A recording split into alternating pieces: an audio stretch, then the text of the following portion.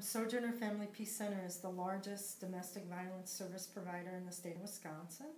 We've been around we're going into our 41st year.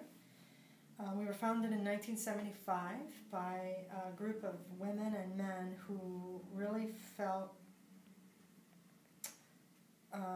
like safety and living in safety and peace was a human right that we all have, and they started to organize around how to respond when people, primarily women and kids, were impacted by violence in the home. I built my career one opportunity at a time, and I had a lot of people who invested in me and allowed me to grow into the position that I have now.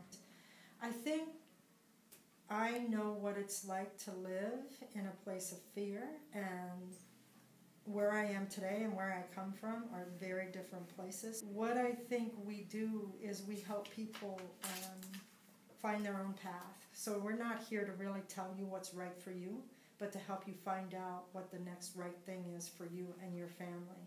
And so for me, I think anytime you stand shoulder to shoulder with people around their human rights and their rights as an individual, that creates hope. Mm-hmm. Just by someone saying to you, I see you, it's not your fault, you don't deserve this, and I will help you. I think that in and of itself creates hope if you do it in the right way. You know, you're the future, and we need you to be thinking about what you bring to the table and how you'll help to solve some of the challenges that we're having. So it's